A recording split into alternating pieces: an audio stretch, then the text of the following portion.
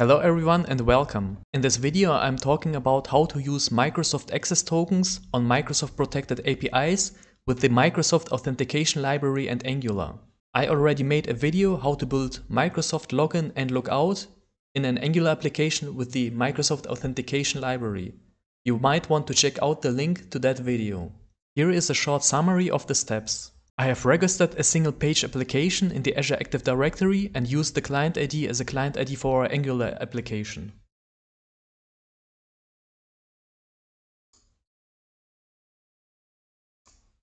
I have installed the Microsoft Authentication Library, or short MSAL, and configured the MSAL service in the Angular app.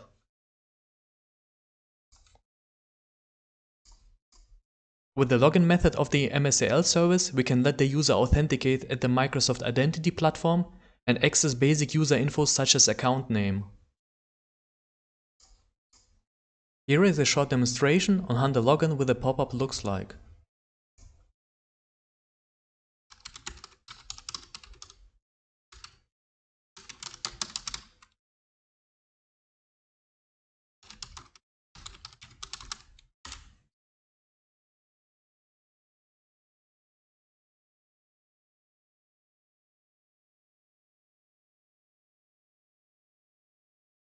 Now it is time to use the access token of the user to call Microsoft protected APIs. The MSAL library provides a HTTP interceptor to insert the access token for specific APIs and to ask the user for consent to access certain permissions. For that, let us take a look at the MSAL GitHub for an Angular example. So down here you see that an HTTP interceptor is being configured. There is a map of URLs to an array of scopes.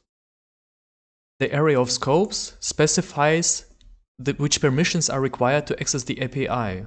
This URL is the URL to the Microsoft Graph API. This API lets you access the user's Office 365 data, such as Outlook emails or calendar entries. We can use this API to learn the interceptor. So with this map, you specify for which API calls the interceptor requests a token and inserts the token into the authorization header. Also, you see there is an interaction type.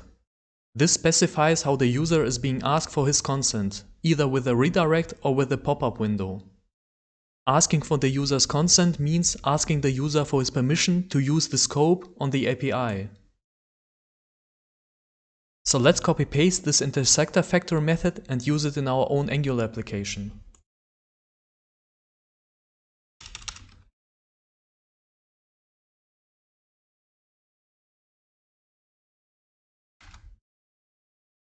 I would also change the interaction type to pop-up.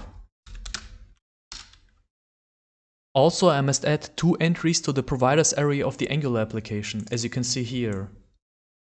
I have specified that I want to add an HTTP interceptor by using the MSAL Interceptor class.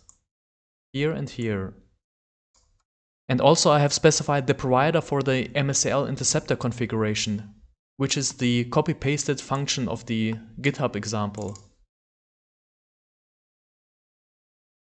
Now we have the minimum setup to start using the Microsoft Access tokens of the logged-in user. The MSAL interceptor will create and add access tokens for all calls of this URL. And also the interceptor will ask for the user consent with a pop-up window. It is now time to call this API with an HTTP client. For that, let me import the HTTP client module.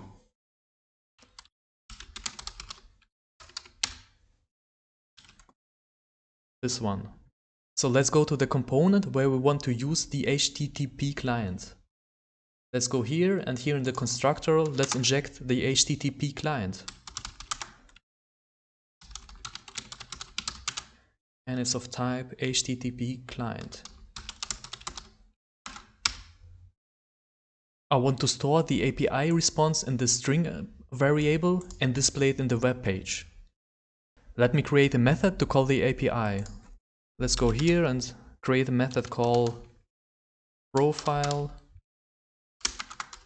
And for that I use the HTTP client. And I use a get method. And here I provide the URL. Let Let me copy paste that. I'm calling the Microsoft Graph API, and then I subscribe. And then I want to have the response. And right here, I assign the response to my variable API response. It's equals, and it will be a JSON response.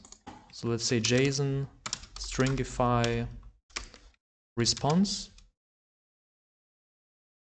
And that's it. As you can see, I am not inserting any tokens. The MSAL HTTP interceptor will do that work for me. So let me add a button to call the API and a label to display the result of the API. Let's go here into the HTML template. And let me just create a table. And I want to render it only if I'm logged in. And let me create a raw. And here I am creating a button. Get profile. And with the click event, I call the call profile function. And also I add a raw to display the result. API response is API response variable. So let us try calling the Graph API with the logged in user. I have also opened the developer tool to see what is going on. So here I have the button to get the profile and I click on it.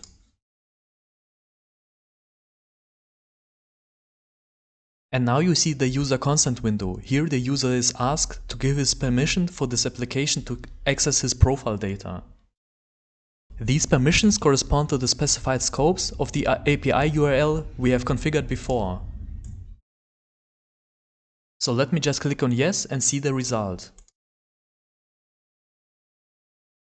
So this is the API result, as you can see. It is interesting what the interceptor has done for us. Here you can see that the token has been requested at the Microsoft Identity Platform. Let's take a look at the response. And you see there is the access token, the ID token, and the refresh token. And only after that, the Graph API has been called to get the user profile.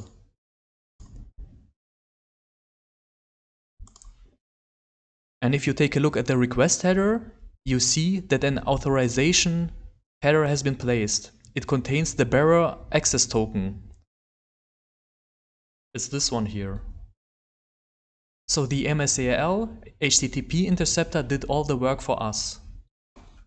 So let us try to call another API. I am browsing the Graph API documentation, and here we can see all the available calls for this API. We did use this get call to get the user profile. We can also get the email messages of the user with this API call. So let us copy paste this URL. And for that I am creating another method. I create a method to call the messages, and I paste the URL here. And I want to add a button to call this API. So let's go here and another table raw, get mails, call messages method. And back at my web page, let's try to call this new API URL. And as you can see, the API call did fail. Let's take a look at that. It says forbidden. The interceptor did insert an access token, but the access is still forbidden. And the reason for that is because I need another permission for this API. So here in the API documentation for the list messages your API, you see that I need one of these permissions, the mail read permission. So that means my application needs to request this permission. And so let's go back to the interceptor configuration. We see this scope array, and for that permission we need to add another scope. So I am adding mail read. So this scope array now means my application wants to read the user profile and it wants to read the mails of the user. And let's try that out. And now I'm back at the web page and let's call the getMails API. And as you can see, I get another user consent window and it's telling me the application wants to read my mails. And so I, the logged in user, am asked for the permission and I say yes.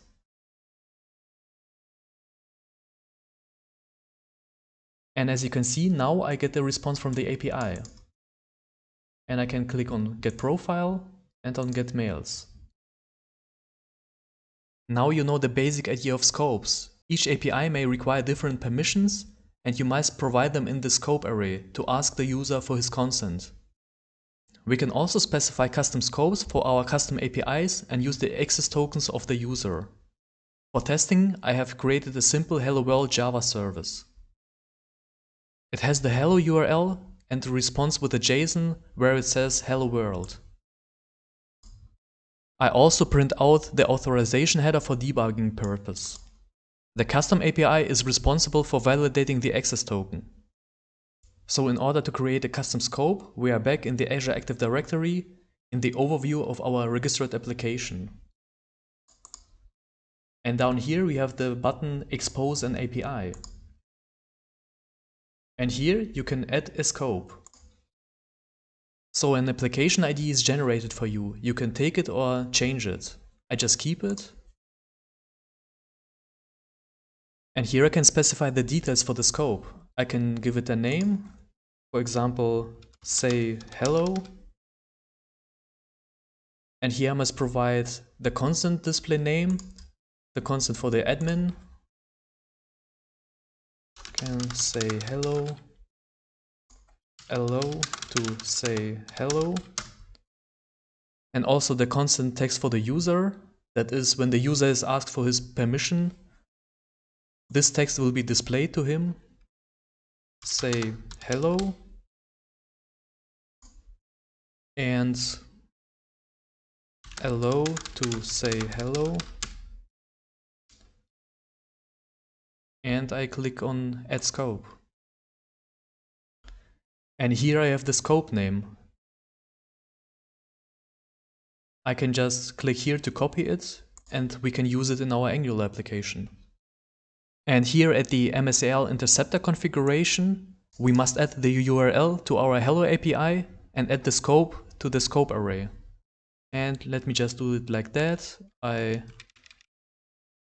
array contains the hello scope, this one, and the URL is localhost 8080 hello. So with that, the interceptor should ask the user for the consent and create a token for this hello API. And of course, let me create a button to call this API.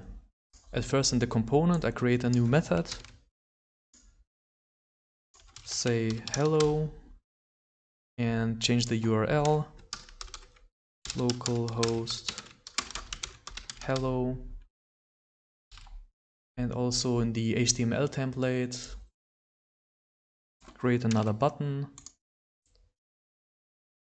say hello,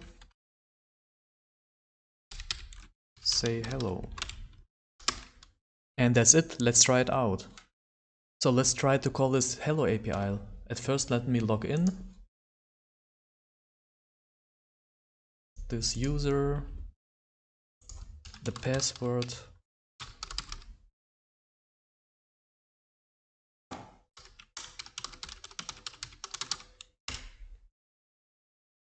and now I have this button. Let me open the developer tool. And now I'm calling the say hello API. And as you can see, I get another consent window. And now it says, do you allow to say hello?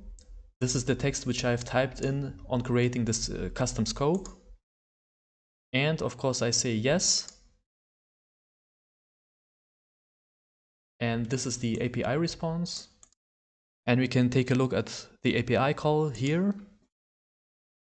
And as you see, the interceptor did create a token and insert it in the authorization header. And taking a look at the hello service logs, so the authorization header did indeed arrive in this hello service. And also let's try the other APIs, get profile, and you see the interceptor is creating another token for the graph API.